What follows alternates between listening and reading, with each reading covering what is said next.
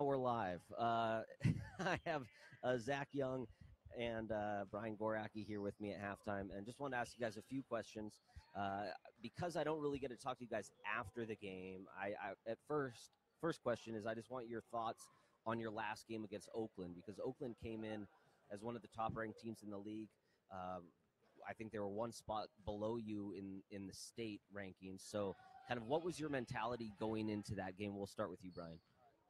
We just came in. We were trying to play hard, and we know they were going to be good, so we just had to come out in intense and get an early lead, which we did, and then we kept it rolling the whole game. Yeah, they're a solid squad, but our goal was just to jump on them early, and we got up and just kind of never looked back. We were playing good team basketball, playing with hustle, intensity, and I think they kind of just folded. So. All right, so now looking forward towards tonight's game. I imagine you guys do some preparation and things like that. What are you looking for tonight out of this Butte Falls team? Is there something specific, or is it kind of something where you guys just want to go out and run your normal stuff? We just kind of want to go run our normal stuff, and we're going to work on our press a little bit. We changed it up, put some dudes in different spots, and we're going to see how that works. Yeah, I don't know much about Butte Falls as a team, but I think our game plan is mostly the same. Play fast, play hard, come out with a win.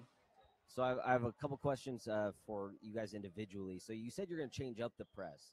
And watching your press, when you have people like you and Hayden up there who have such long arms, going against other teams, is your press something you guys work on a ton in practice? Because when I watch it, you guys execute it so well, and with those big bodies up front, which you're a part of. I mean, tell me, what is it like being that guy in the very front who kind of steers the point guard to whatever side you want?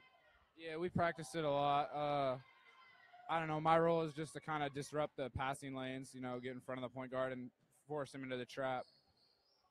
And Zach, one of the things I've noticed about you, especially in the last few games, you find a way to always get next to the hoop.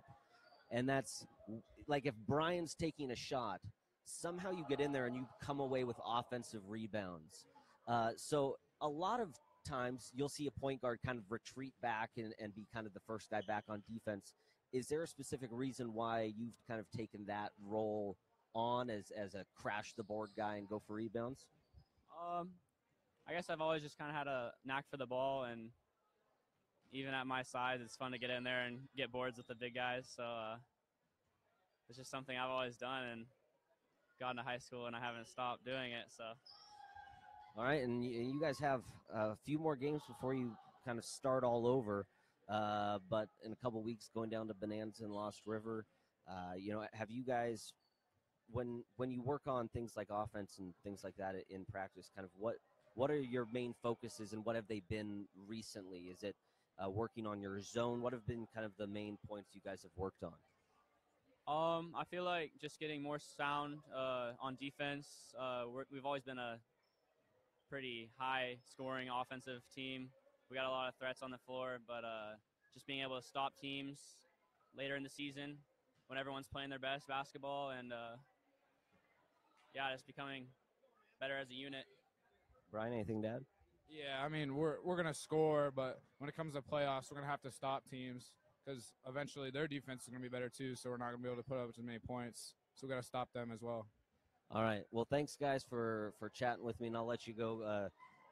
The girls are out already, so I made you miss the shoot around. Sorry about that. But thanks for sitting down with me, and you gotta be live. Anyone you want to say hi to? Hi, Mom. Both said hi, Mom. I love it.